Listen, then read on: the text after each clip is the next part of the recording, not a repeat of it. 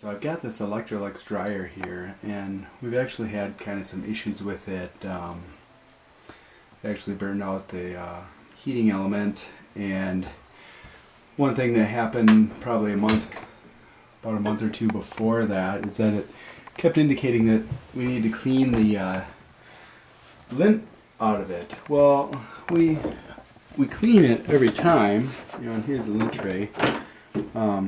Before we run it, we clean it every time, so that's not an issue. But what the issue is that down behind this vent here, this ended up getting clogged solid with lint, and I don't know if you can see in there very well right now, but it's actually already starting to build up. And what happened is this thing basically got clogged full of lint, and I suspect that got starved for air and the heating element burned out. Now, as you can see down in there, there's already tons of lint down in there. So what I recommend is that maybe once every year, or maybe even once every 6 months, to clean this lint trap out. And it's really easy to do, actually. It's really easy to do. There's just 3 or 4 screws, one there, one here, and then there's 2 screws inside, one on each side. And if you take those 4 screws out, as I'm going to do here, you can remove this front cover. I'm going to remove the screws that hold the lint tray cover.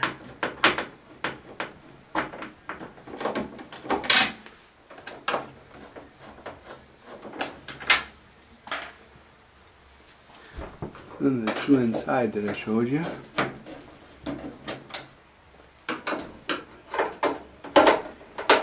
Then after that, the lint cover just pulls right off here. And what you want to do is you want to vacuum this thing all off. And take a vacuum and vacuum all the lint out from down inside of there. Now, I'm not sure that you can see it too much. This one I actually cleaned out about 2 months ago, like I say already, but I just want to let you guys know that, I mean, this is just 2 months of lint in there, and you can see how much is in there. We let it run for, about 2 years without cleaning it out, and the thing was completely clogged shut. So I'm going to take a vacuum and vacuum that out and put it back together. Okay, so I've got it all vacuumed out down in there as best I can. Now all I'm going to do is put the cover back on and replace those 4 screws.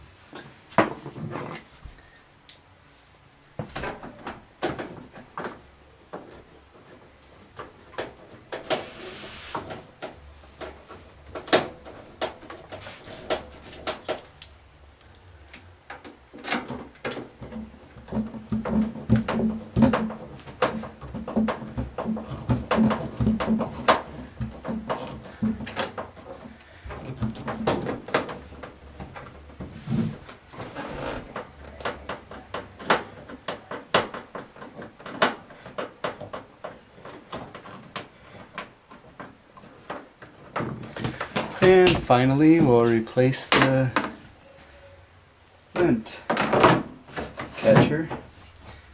And there you have it. That's how you clean the lint out of the hard to reach places. And as I say, I recommend you should do this about, once every 6 months probably. I'd recommend.